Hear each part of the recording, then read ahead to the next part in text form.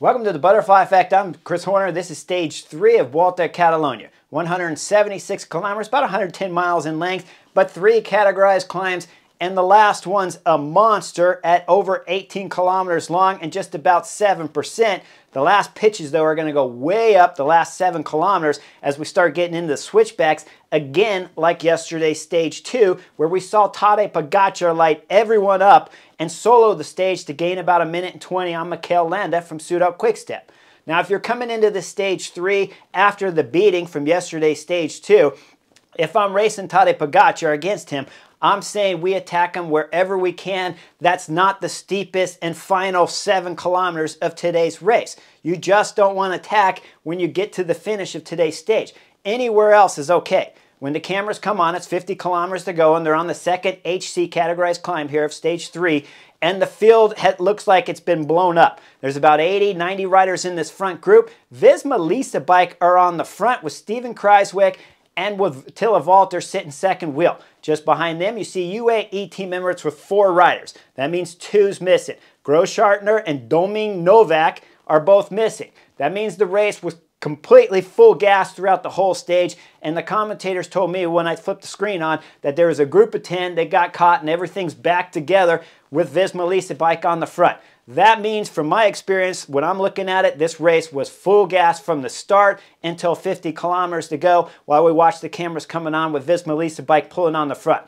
Now, the next thing is popping in my head, what are you guys doing on the front Visma Lease Bike? Makes no sense right now. Everything's back together. You want brakes going up the road. Hopefully somebody is in the brake going up the road. That's a threat on general classification of no one's at 1 minute, but 2 minutes or further back. Hopefully somebody's close, so UAE team members have to ride on the front.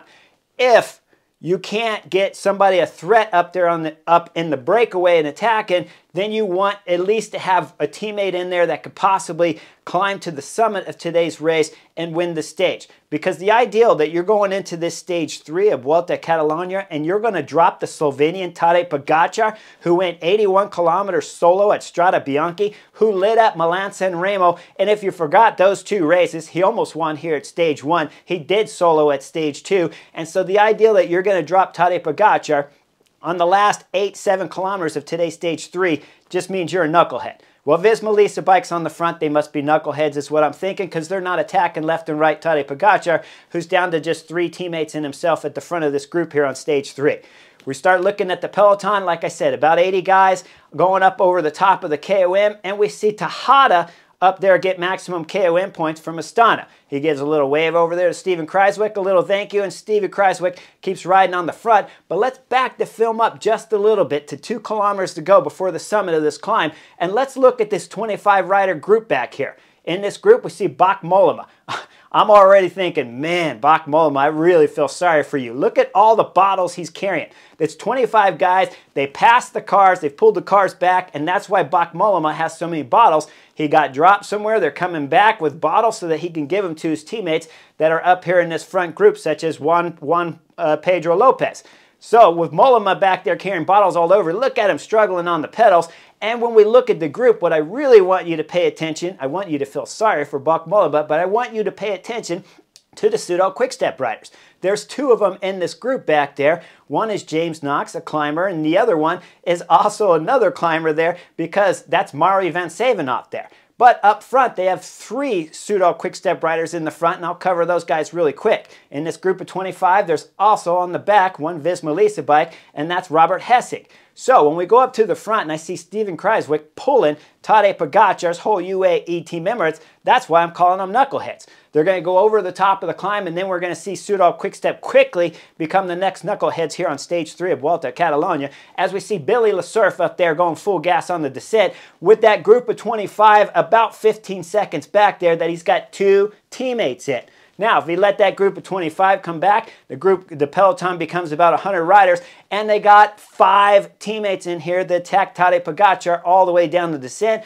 Or you hit the bottom of the hill there, you attack up the road, maybe you get a GC threat, and UAE team Emirates have to start pulling on the front with Soler or was Sivakov a little bit earlier than the final and last climb here of stage 3? Instead, Le Cerf is blowing it up. Guys, he is dropping down this descent with massive amounts of speed, and he's getting a little help as we get further down the climb from UAE team member Sivakov there. The group back there that had Bach Mollema with all the bottles, they're not going to get back on, so Bach Mollema will not be dehydrated at the end of today's stage because he's got plenty of water in his pockets and in his jersey. Feel sorry for your little tear right here. But the group up front's coming into 20 kilometers to go. We'll see Bora Hansgrohe take the sprint competition here with nobody battling him. And then with 18.5 kilometers thereabouts, there's a hard right turn that's going to start the climb proper. Once the climb starts proper, we see Sivakov, the first UAE team member. It's in this group of 4 up here from them that gets dropped off first. That means Tadej Pogačar is down to 2 teammates right now. We're talking Soler and Almeida. Almeida's riding the front. When I'm sitting on the Chesterfield, I'm like, man, you got Almeida riding on the front before Soler? Then we see the first attack here on the last and final climb of stage 3. That's Euskaltel Eskadis de la Part there that's throwing an attack. With that attack, the camera goes back to the peloton, and we see Soudal Quicksteps on the front with Billy Le Cerf there going full gas. Now, he is a knucklehead. Knucklehead for pulling down the descent because his 2 teammates couldn't get back on, and there were no UAE Team Emirates riders in that back group anyway, so there's no way that Tadej Pogačar was going to get any help if those groups came together. Le Cerf's going full gas. He's got the peloton strung out here. It's still sizable of about 30 riders here, but you start seeing guys really suffering at the back because the next rider to go out the back, that's going to be Marc Soler. Soler's going out the back. Geraint Thomas is going to go out the back while Le Cerf is still on the front pulling full gas, and Le Cerf's going to go all the way into about 13.5 kilometers to go. Once he drops off the front, he's going to give thumbs up to the camera. Thumbs up to the camera? You're a knucklehead. Whoever told Le Cerf, he's only 21 years of age, to ride the front is the true knucklehead. But when you're giving the thumbs up for pulling Tadej Pogačar up the last and final climb here of an HC categorized climb all the way into 13.5 kilometers to go, the Slovenian can almost solo from this point if he wants to, but he doesn't have to because Soudal Quickstep's still on the front, but this time the guy's name is Jan Hertz. Hertz is pulling full gas. Everything is strung out back there and riders are getting dropped all over the place. EF Education's Esteban Chavez comes off the back with something about 13 kilometers to go, maybe 12. He's struggling big time. He's fighting tooth and nail to get himself back up to the group, and he'll catch back on with about 1.5 K after he got dropped. Now, they're going full gas. Jan Hertz is throwing everything into it. I want to point something out for the young pros, though, that are going over the race. If you look at Jan Hertz, he's got his jersey unzipped. Take a look at his teammate back there, his race leader for Soudal Quickstep. That's Landa. He's got his jersey unzipped. That's because they're hot. Why are they hot? They're wearing an undershirt. Why are you guys wearing an undershirt on a summit finish here at Volta, Catalunya? Cycling clothes are the most highly effective clothing for keeping you dry, keeping you aerodynamic, and when you stay dry, you stay cool. When you put the undershirt on, I'll agree with you. It's super comfortable with an undershirt on when it's chillier out, but it's not comfortable when it gets hot and you're just carrying more weight, and that material, because it is so much more comfortable than your jersey, it doesn't dry as good as the actual cycling jersey itself. So when you see guys going up the last and final climb with their jersey unzipped, remember, cycling clothes are made to be as aerodynamic as they possibly can. Most of the guys going up this climb right now are wearing skin suits even. And once you have your jersey unzipped, like we see Landa and we see Jan Hertz on the front of this peloton right now, it's catching wind and you got a wind drag. Now, underneath the jersey with that undershirt, it's going to make you hot, so now you're overheating, and it's going to stay wet, which is going to make you even more hot, and it's going to carry more weight. Just the jersey itself adds weight, but then the weight of the sweat too. It's multiplying all over the place, but Jan Hertz decided to go with it, and he's full gas at the front of the peloton, and it looks impressive because he's got the group strung out. As I told you, guys were coming out the back left and right, and Jan Hertz is going to pull all the way into about 7.5 kilometers to go as we come into this left. Mikel Landa, Soudal Quickstep, their race leader, throws an attack, and Tadej Pogačar is all over it at 7.4 kilometers to go. Now look at the Slovenian, directly up onto Mikel Landa's wheel at 7.4 kilometers, over to the right and attacking Mikel Landa at 7.4 kilometers to go, in front of Mikel Landa and trying to drop him at 7.4 kilometers to go. So the Slovenian right now, if I'm being picky, this is kind of like splitting hairs, But if I'm Tadej POGAČAR, I might have left Mikel Landa up there for maybe 100 meters or 200 meters longer than he did, instead of just passing them all within 100 meters. Because then if you wait just an extra 100 meters, you can see how good Mikel Landa is, and then just light him up. Because I mean, if they're going to ride in front of you through up this whole climb like they did with Le Cerf and Jan Hertz, because they're knuckleheads, and Mikel Landa's going to be the first to attack Tadej POGAČAR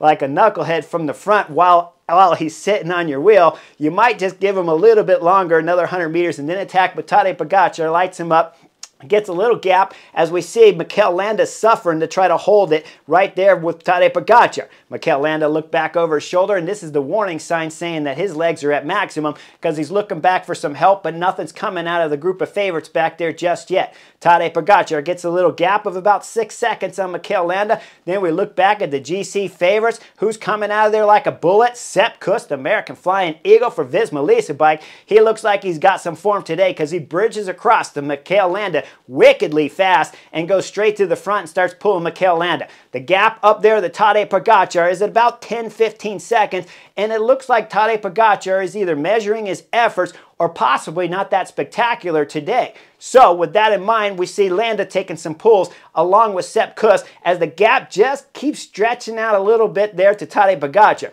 Now I know Tadej POGAČAR knows that he's got himself a 1 minute and 30-second gap on everyone before today's stage 3 started, so he might just be monitoring the effort he's putting into his legs.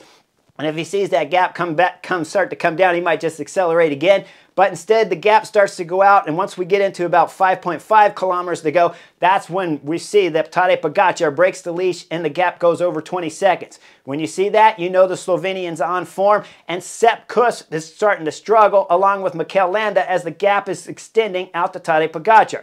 Now, we're going into about 4 kilometers to go, and we'll see coming out of the group back there, well, that's Hoppa. Hopper's going to come out of the group, and he's going to bridge up to Sepp Kuss and Landa. Once he gets up there, we got 3 guys chasing one Tadej POGAČAR, and when we look back at the peloton back there of GC favorites, it's Bora Hansgrohe on the front. That's Sergio Higuita riding the front, and he's been doing a spectacular job since the attack at 7.4 kilometers to go from Mikel Landa. Sergio Higuita's still been riding on the front. He's going to ride all the way up to 3.5 kilometers to go. Then Sergio Higuita is going to blow. Then we're going to see Movistar get on the front. Now, if I back the film up just a little bit to 6 kilometers to go, we saw Almeida come off the back, and he came off the back along with Movistar's Nairo Quintana and Egan Bernal from Team Ineos. The Colombian struggling there with Almeida at 6 kilometers to go. Now, we forward back up to 3 kilometers to go. We see Sepp Kuss. Sepp Kuss is starting to suffer. He's coming off the wheel there of Mikel Landa and Hoppa. And then Hopper, directly after Sepp Kuss starts to gap, he starts looking back over his shoulder because Landa is putting in an acceleration at just around 3 kilometers to go, trying to do some damage on the GC favorites behind so he can at least get himself a podium here on stage 3 and possibly a podium on the general classification. Tadej POGAČAR's gap is starting to extend. It's always going up. He's up to 30-40 seconds now on Mikel Landa. Sepp Kuss and Hoppa are going to get caught with about 1.4 kilometers to go.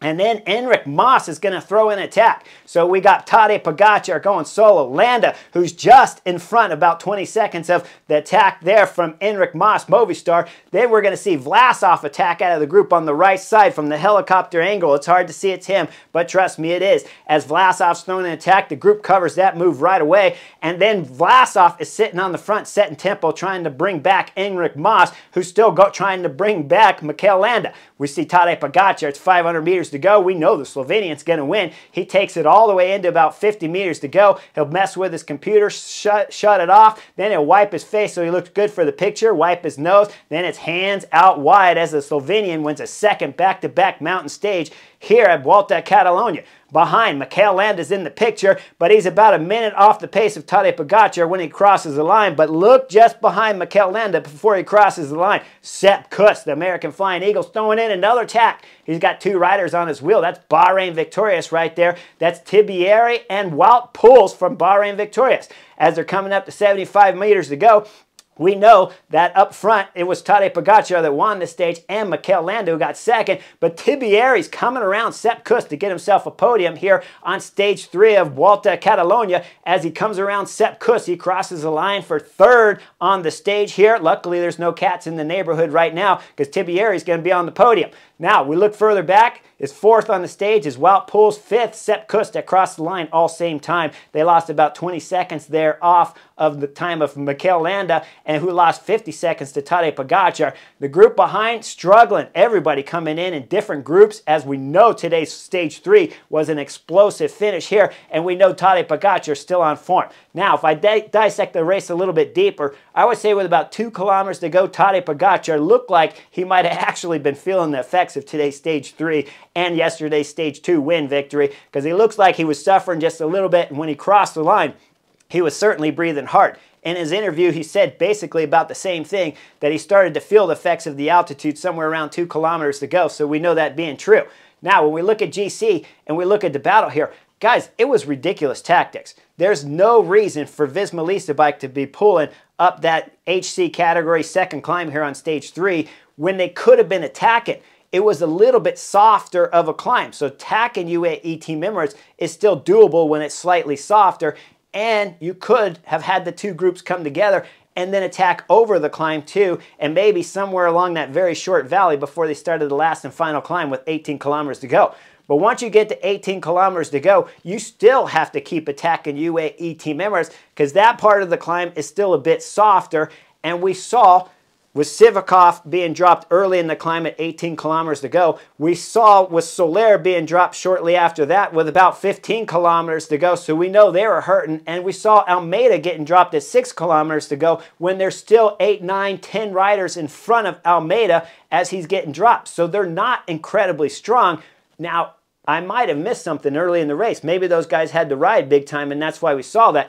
But if they did ride early in the race, it was still the time to attack them all the way before you got under 8 kilometers to go, where we saw Landa attacking on the stiffest and hardest section here of the last and final climb of stage 3. It's a knucklehead moves from Pseudo Quickstep and Visma Lease bike. And when I look at UAE Team Emirates, all Tadej POGAČAR had to do was follow all the way to 7.4 kilometers to go and then light up Mikel Landa. And you know nobody back there is fully chasing with help, because we saw Sergio Guita was the only one riding for Bora Hansgrohe. And then we saw when he dropped with 3.5 kilometers to go, that is Rubio from Movistar that was riding for Enric Mas. So it's one guy chasing one guy all the way up this climb. You are not going to beat Tadej POGAČAR trying to chase him with just one guy. You need multiple riders all working together, but everybody here, like I said on yesterday's stage 2, same scenario here on stage 3, they're all racing for second on the stage and second on general classification.